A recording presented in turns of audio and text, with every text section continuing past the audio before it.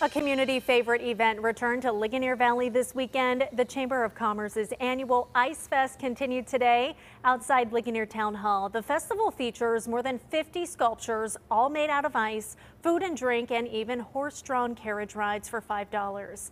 Today also featured a spaghetti dinner for attendees, and organizers say along with the Ice Festival, there's a lot to do in Ligonier. Like I said, it's chilly out here. Dress warm, walk around, and you're going to see a lot of sculptures, and you're going to forget that it's cold.